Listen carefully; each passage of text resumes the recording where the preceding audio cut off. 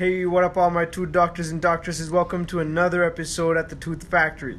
Today we're going to work on one of the most important topics in dental anatomy, and that is muscles of mastication. So get your pens, papers, and muscles out. Let's take some notes. Make sure you go down to the Facebook and Instagram page for more printable notes and come back again for more. Tooth doctors, you ready for some muscles of mastication? Awesome, so let's go. We're going to discuss about temporalis, masseter, medialpterygoid, and lateralpterygoid muscles. So, the muscles of mastication originate from the skull and insert into the mandible.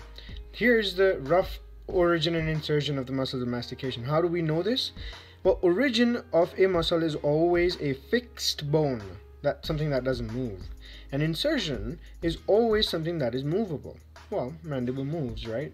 So, on contraction, they act to move the mandible during movements of mastication. So during chewing, it moves your mandible in general. Let's get on with temporalis. Alright, temporalis muscle. First of all, it is a large fan-shaped muscle that fills the temporal fossa. This area is the temporal fossa. We're going to talk about origin, insertion, action, and its supplies. Okay, so origin of temporalis muscle is the inferior temporal line. Inferior temporal line is roughly here. Bony surface of temporal fossa and overlying temporal fascia. So here and all the way down this direction. Whereas the insertion, it is in the medial aspect of the coronoid process of the mandible. We know that there is a condyle and we know there is a coronoid. It attaches at the coronoid here. So fan-shaped attaches here. That is the insertion. Anterior margin of the mandibular ramus also goes down to the mandibular ramus. Now, what is the action? In resting tonus, which also means bilaterally allowing or maintaining the normal mandibular resting position. So when you don't talk, when you sleep, when you're just sitting there thinking, it's temporalis helping you. Also, it is allowed for elevation of mandible, retracts the mandible, and pulls it back posteriorly. It participates in side-to-side movements of the mandible, but not as much. So we learned two things. Lets you rest and lets you close your mouth. Well, the supplies. What supplies it in a nervous manner? The deep temporal branch of the mandibular branch of trigeminal nerve and zygomatic temporal nerve, which is also a branch of trigeminal nerve but of the maxillary section. Arterial supply, deep temporal artery, middle temporal artery, and superficial temporal artery. This shouldn't be too bad. Deep, middle, and superficial temporal. Perfect. Next, the masseter muscle. It is a powerful muscle of mastication. It is quadrangular in shape, covers most of the lateral aspect of the mandibular ramus. So after temporalis attaches here, this entire ramus right here, lateral aspect, is covered by a very powerful elevator of the mandible called as masseter. It is quadrangular. Now, the structures lying superficial to the muscle. On top of the muscle there is the parotid duct and gland, the transverse facial artery, and branches of the cranial nerve 7, which is the facial nerve. Remember the 5 nerve branches? This lies on top of the muscle. It's got 2 heads. Superficial, deep. Superficial head originates from the maxillary process of zygomatic bone. So anterior part. Anterior 2/3 of the zygomatic process of the maxilla. It's on the zygomatic process. And the superficial head again inserts into the angle of the mandible, just at the corner. Posterior part of the lateral surface of the mandibular ramus. Great, so it's behind, it's angled, and it lodges into the ramus, an angle. The deep head origins from the medial part of the zygomatic arch. Same place, just a little medial. Inferior margin of the posterior third of the zygomatic arch. Just same as superficial, a little bit posterior. Where's the insertion? Well, it is inserted into the upper part of the ramus of the mandible as high as coronoid process. So right underneath the insertion of temporalis is the insertion of masseter, all the way leading down to angle of mandible with its superficial head. This is a rough idea. We'll look into it later in a photograph. Actions. What does it do? It elevates the mandible. It lets you close your mouth. Powerful elevator muscle. Unilateral excursion. Yes, it does have a single masseter muscle moving mandible on the same side. Because it's on the one side, it will pull that side of the mandible up. And retrusion of the mandible. What's its supply? Nerve supply is masseter branch of the trigeminal nerve mandibular branch. The blood supply, masseteric branch of the maxillary artery. There is a pattern.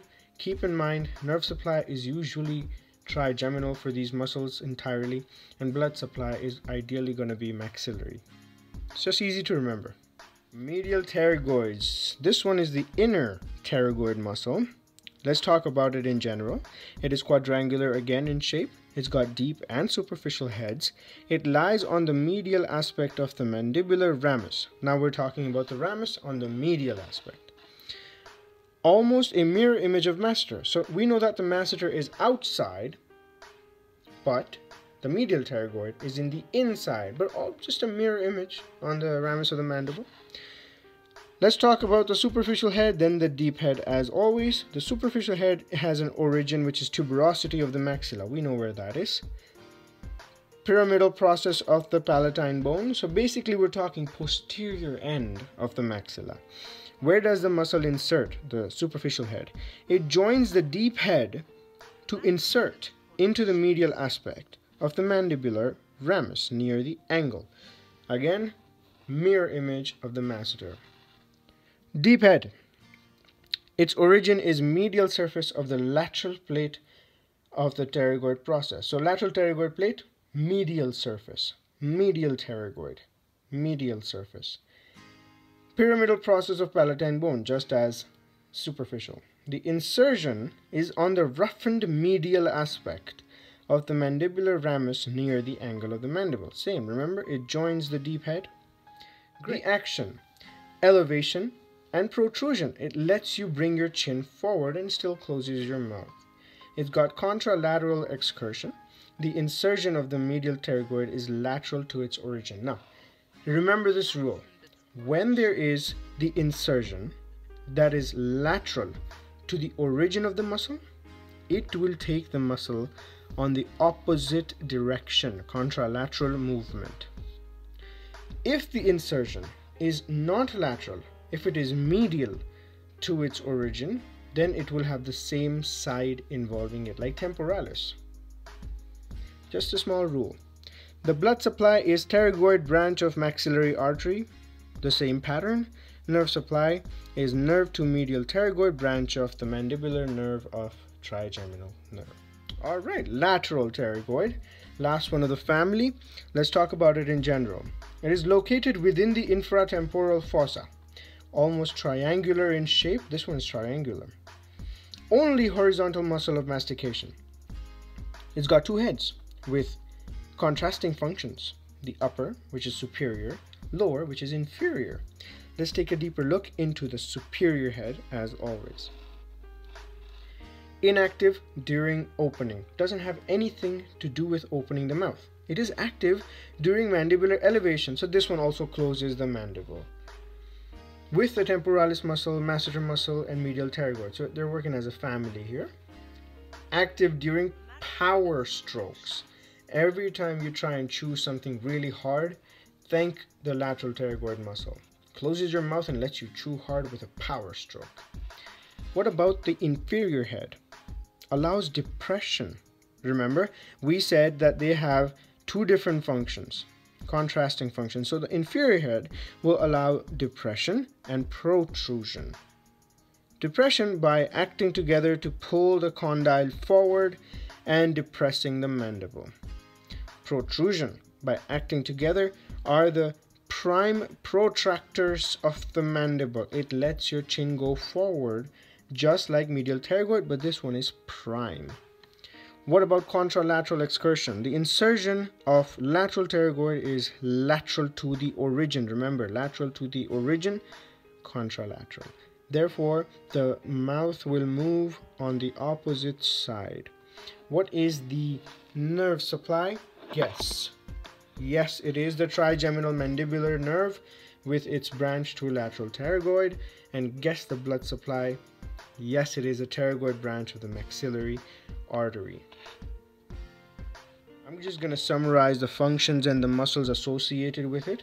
The elevator, depressor, protrusion, retrusion.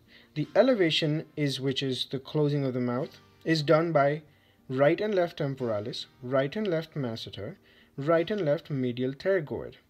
There is no lateral pterygoid in elevation. Primarily, we're talking primarily. Depression, opening the mouth, done by inferior head of right and left lateral pterygoid. This is it.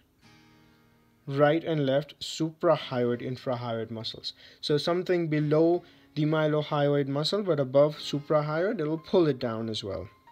Protrusion. It is when the mandible moves forward. Is done by right and left lateral pterygoid. We know this. Prime protrusion. Right and left medial pterygoid. They're a family. They work together. Right and left superficial heads of the masseter only. And retrusion. The muscle will retract the mandible back into its normal position. Which ones? Well, posterior fibers of temporalis. Deep heads of right and left masseter. Primarily retrusion. Here's a diagram you can find on our Facebook and Instagram page that can help you remember all that's in words in images.